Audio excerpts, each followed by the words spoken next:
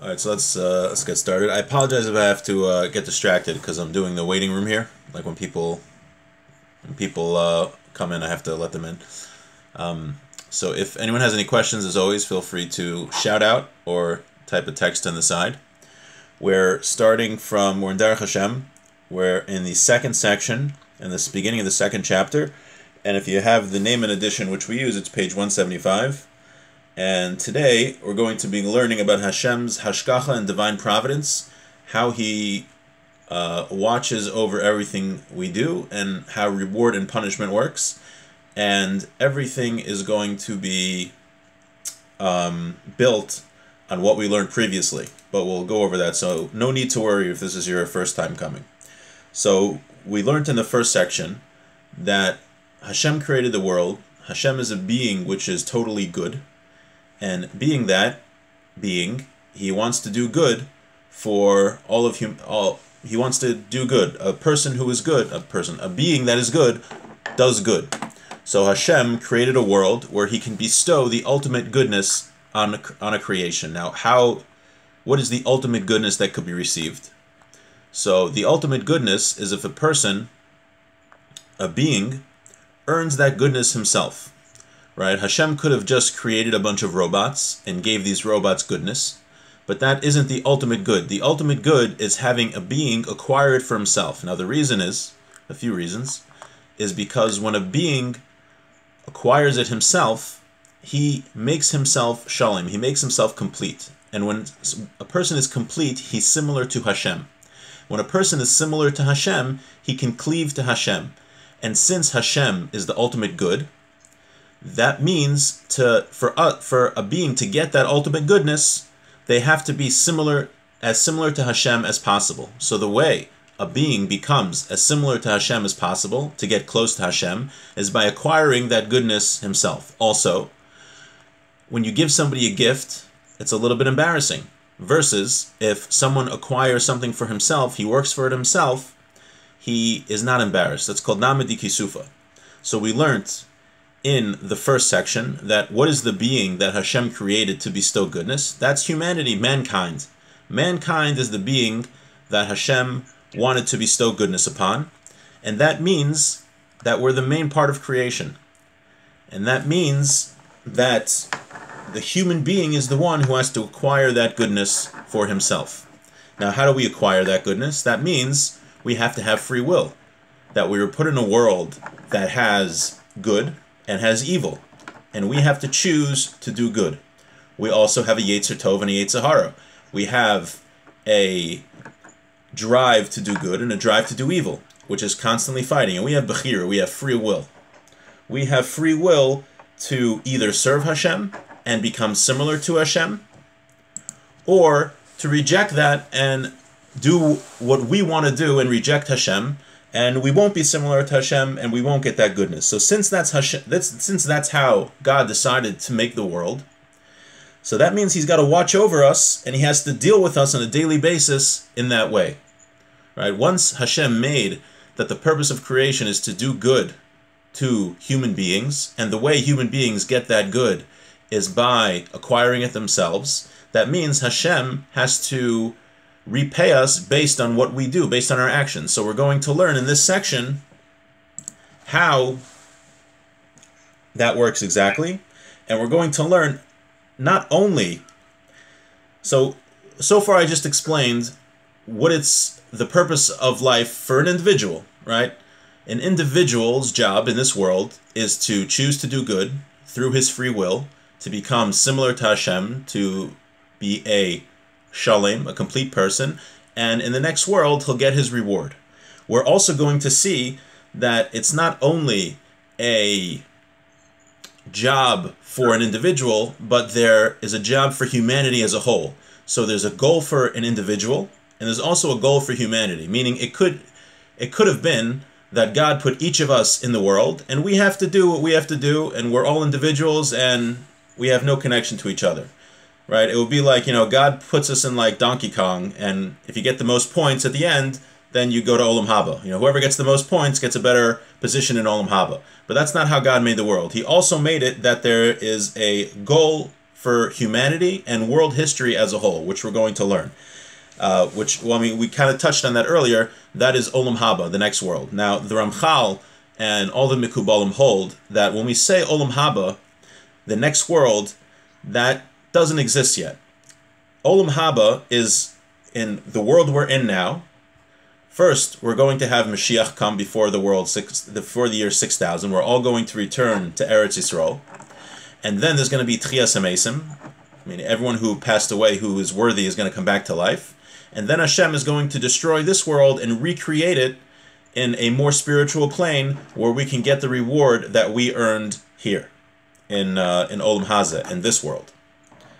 And that's Olam Haba. Now, when people die now, and they go to what we say, they go to heaven, that isn't Olam Haba, that's called Olam HaNeshamas, that's something else. But according to the Ramchal and the Mikubalim, the Olam Haba is, this world is going to be destroyed and recreated where we're going to get our reward.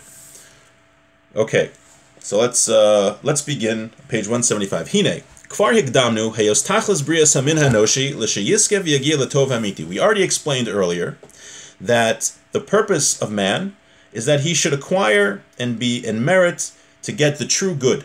Shehu ha'istapkus bo yizbarach olam haba. That is cleaving to Hashem in olam haba. The ultimate reward is to be close to God in the next world.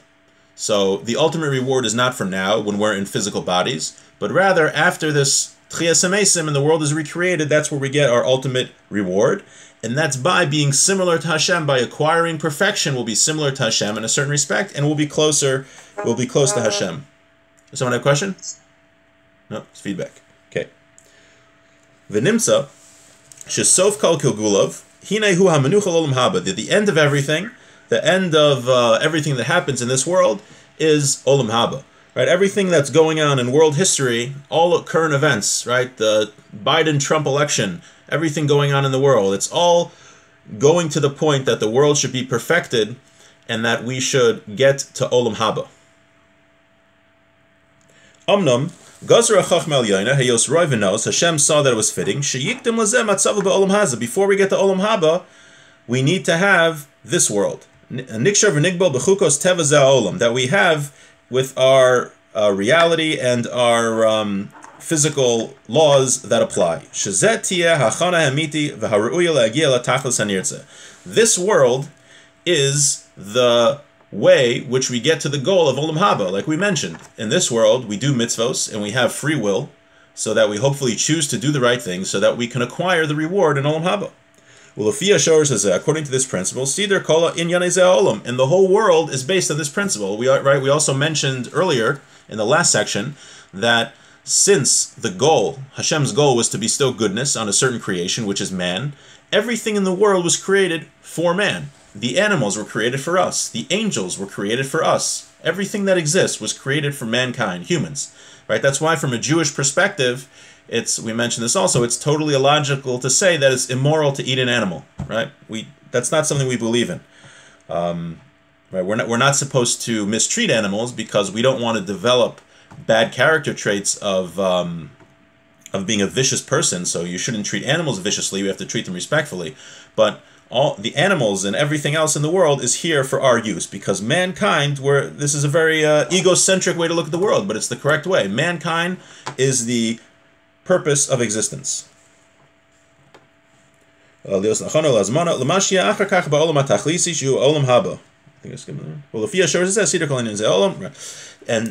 world is all a preparation for the world to come. Okay, Beis.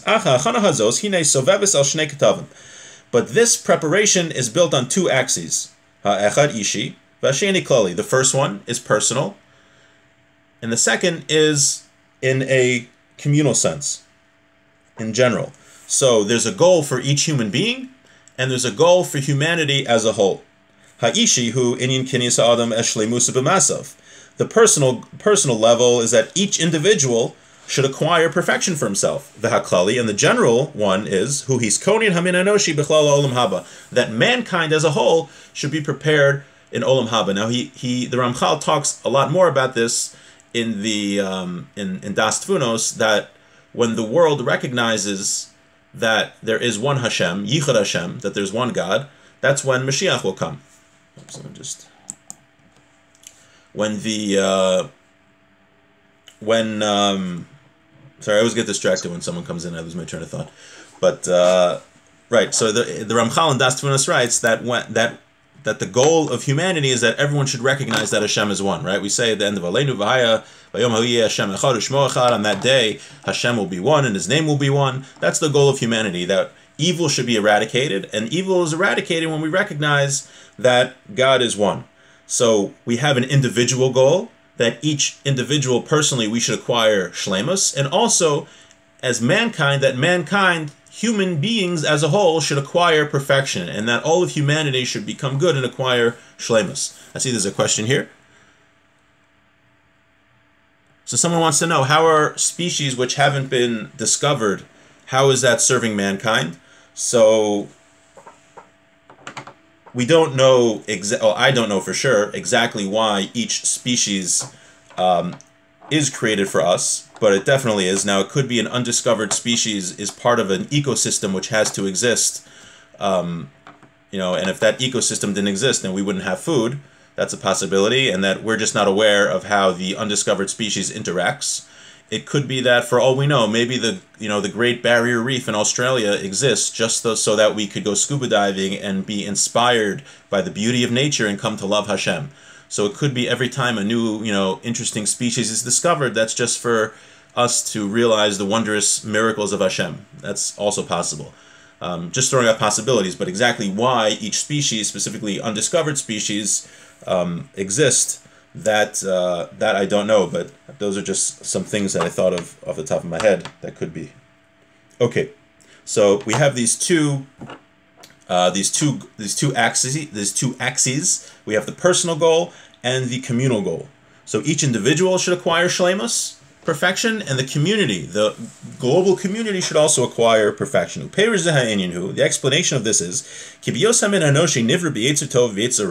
that humanity was created with a good inclination and an evil inclination, and free will. This is a tenet of Judaism, that we have free will, we have choice. We don't believe that we were raised a certain way and therefore we can't choose. Obviously, a person's upbringing and other factors impact how he chooses, and makes it harder or easier in certain situations. But in the end of the day, we have free will. We can make a choice. So since we have free will, that doesn't prevent. That means that there can be good and there can be evil. Meaning, some people will have good in them, some people will have evil in them. But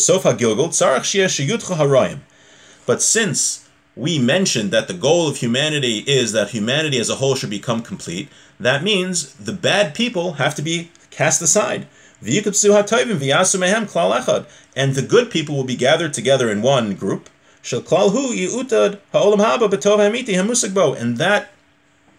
And that group of good people will merit Olam Haba. So since people have free will, what's going to happen?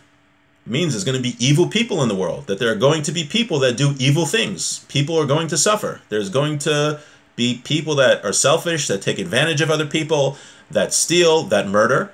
And these people, they don't merit to get an Olam Haba, right? Not everybody who exists merits to be in the next world, right? There's a Mishnah that says, Kol Yisrael yesh lahem chelek l'Olam Haba. Every Jewish person has a portion in the next world, except, and then it lists a bunch of exceptions. For example, heretics, things like that, the generation of the flood, the generation of, forgot the Mishnah, forgot the other parts.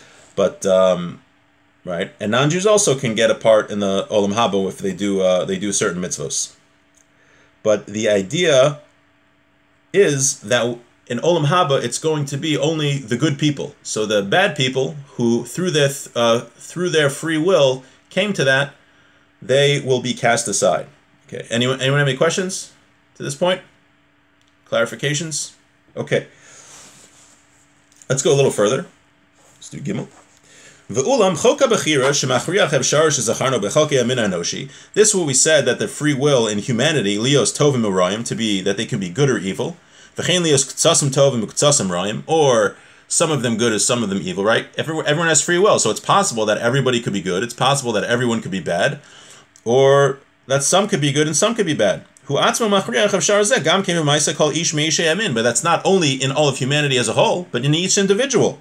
A person could be totally good or totally evil.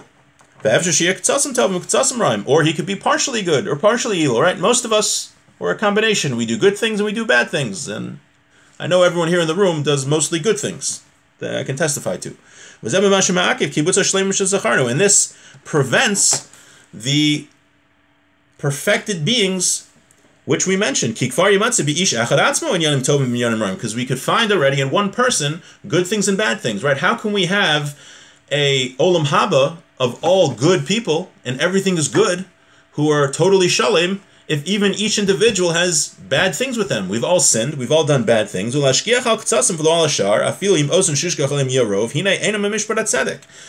what will you say? Okay, well, Hashem should, even if a person, let's say a person has mostly good deeds, okay, Hashem should forget about the bad things he did. No, that's not just. That is not justice. Justice means that everything we do has to be looked at.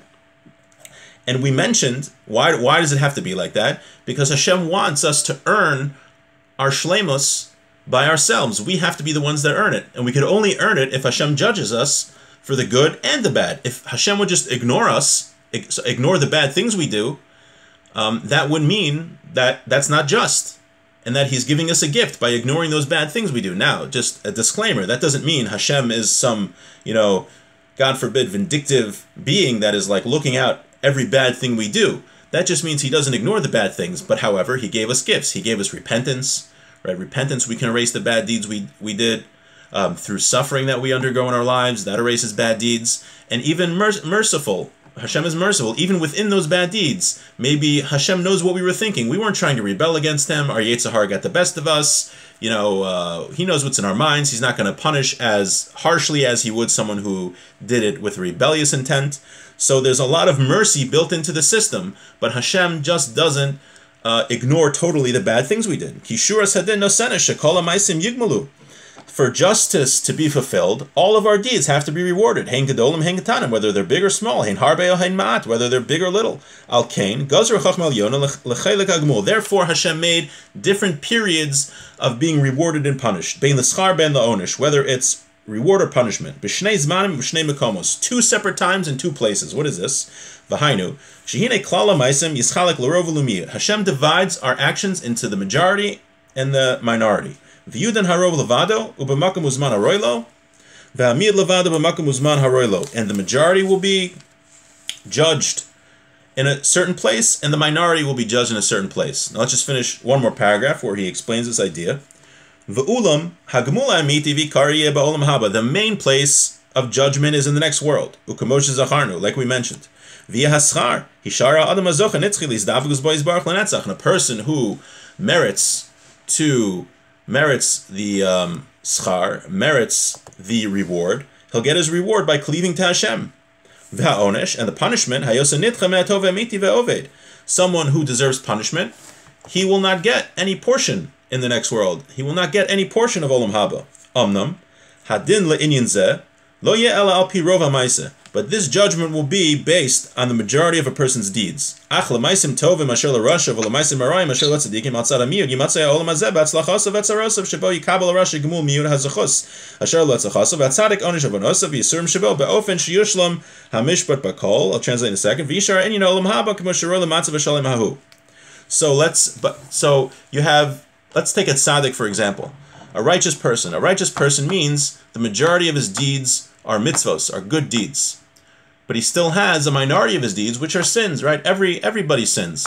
So how does he get rewarded? So in the next world, he gets his reward by being close to Hashem, and he gets an infinite reward, spiritual pleasure by being close to Hashem. But what about the minority of evil deeds he's done in his life, the minority of sins? So that gets repaid, he gets punished in this world. In this world, a righteous person gets punished by suffering for those evil deeds he did. Now, what about a rasha, an evil person? Let's say most of his deeds are evil, but he's done a few good things. So in the next world, he gets nothing. He's totally obliterated. He gets no reward, nothing. He's punished. That's a horrible punishment. His neshama is gone. But in this world, he has to get rewarded for the few good deeds he did, so he'll be very successful. Dehainu sheisharu tzadikim levadim bli tarovas ra'im beineim v'heim bli yikuvim ba'atzim lahanosim u'teres lehem v'roshayim yitchu v'avdedu bli sheishar lehem taina klal. So it comes out that when a righteous person gets to Olam Haba, all of his evil deeds have been wiped out through his suffering in this world. And the Rasha, the evil person, whatever few mitzvahs he did, he'll get rewarded in this world, and then he's totally gone. So the tzaddik has the ability to connect to Hashem totally without anything holding him back, because all of his sins were already paid back. And it's obvious from here. This also answers the question of tzaddik viralo, right? We see, unfortunately, righteous people that suffer. So one of the reasons that's spoken out by many, is because even a righteous person has done some bad deeds, right? What human being is perfect? So Hashem punishes the tzaddik for the few evil deeds he's done in this world, so that when he gets into Olam Haba, the next world, he has already paid his debts, and he can get the ultimate pleasure by being close to Hashem. And I think we'll stop here for today. Does anyone have any questions? Okay. Thanks for coming. And we'll continue with the same topic next week. It's a very intricate topic. Next week we'll talk about Gehenna, how that fits in. There's such a thing as hell, how that works. And we'll learn how Hashem deals with us based on our deeds, and how we see that the way Hashem created the world, everything is exactly how it's meant to be, to give humanity the ultimate chance and the ultimate goodness in Olam Haba. So wish everyone a great week and a great Shabbos. Thanks for coming.